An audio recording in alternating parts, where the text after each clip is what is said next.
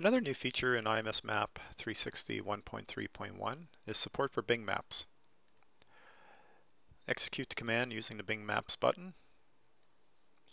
Choose the Bing Map source that you want to insert. In my example here, I'm going to insert an aerial image.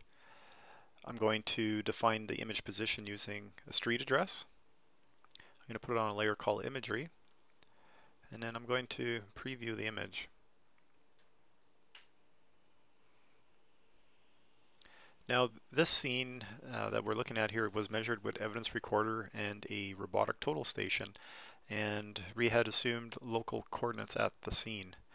The imagery by default will want to insert in real world coordinates, but you have the option of inserting manually for local coordinates using this checkbox. And when you do that, you can place the image in whatever coordinate system you wish.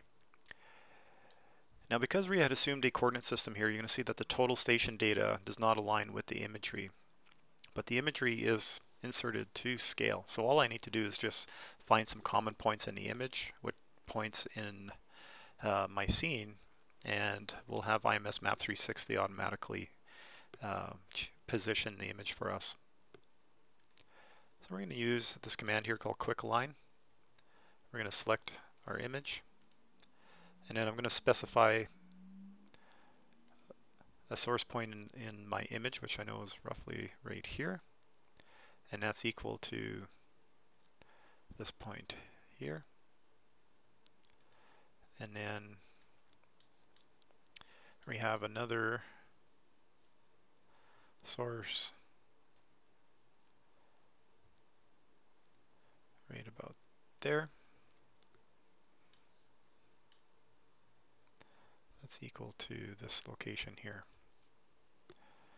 And what's happened now is the image has been moved into location based on those reference points I selected and defined. Now the total station data is going to be the most accurate. The imagery is not as accurate as actually measurements you're going to capture with a laser scanner or a total station, or even with a tape measure for that matter. If you need, you can use the imagery as a backdrop, just to add some context to your scene. Your imagery appears in your title blocks, so you can see here.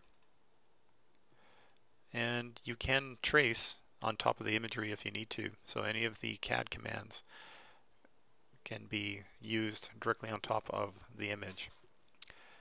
You can insert symbols, and perhaps we're going to insert a car here. So you can use the image as a backdrop. The image, the Bing Maps, it does download an image, so you can file that image away with your drawing. And when you save the drawing and open it up again, the image will automatically load for you.